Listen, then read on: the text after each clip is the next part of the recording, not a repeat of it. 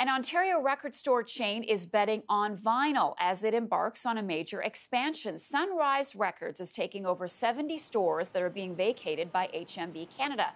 Sunrise says it plans to replace vinyl records in the front windows, sell board games, and even feature cassette tapes for more nostalgic customers.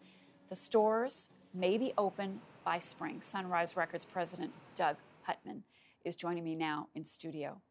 Really? Yes. Is it really. 1986 all over again? Yeah. What's the thinking behind this? And this is a big enterprise, 70 stores. For sure.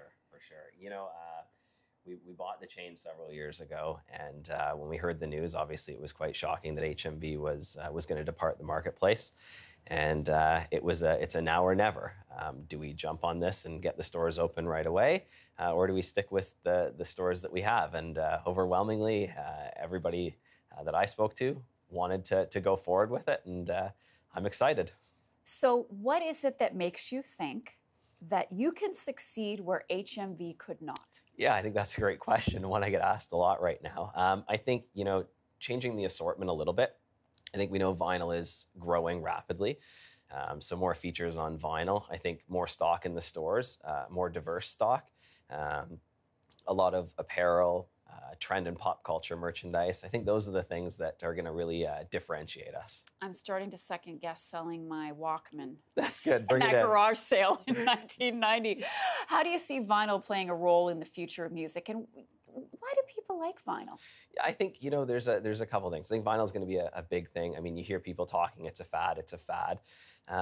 But what we're seeing is more people are coming to it. More people like it. It's something that's tangible, that they can hold, they can look through. And I think everybody wants to be that much closer to people they idolize, people they love and listen to.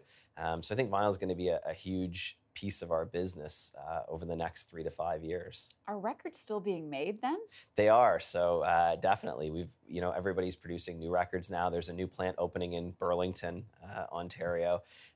So yeah, not only are they used, there's a lot of new out there, which is great. And who's the audience? Who do you picture going into these stores? Yeah, I think it's a really diverse offering. So certainly you get what everybody terms the hipster coming in, a younger demographic. But millennials? Yes, that's the craziest thing. I was just standing at one of our stores on Saturday, and the amount of millennials that are in there buying CD, buying vinyl, I think it's going to shock everybody. I think there is a movement to go back to physical. As much as digital and streaming is fantastic and it serves its purpose, everybody likes to collect something and have something tangible. And read the lyrics. Remember when you could read the lyrics to the songs 100%, on the back? 100%. Or was that insert inside? Definitely. Okay. Definitely. Well, so what's your goal then? Look, our goal is to get the chain to be profitable in the next year. We know, obviously, there were a lot of statistics quoted on what HMV was losing. Our goal is to get as many of the great people hired for Sunrise that were previously with HMV. And really, it's to promote the physical business, whether it's an independent, whether it's Sunrise. We just want people to come out and support the music business, the entertainment business, see what your local shops have to offer, because I think it's something very different than just buying something online. I think there's a great experience to be had, not only in our stores, but in all the independent record stores. Well, it sounds really exciting. Come back and see us again and let us know how it works out for you. Doug Putman. Perfect. Thank you very much for your time.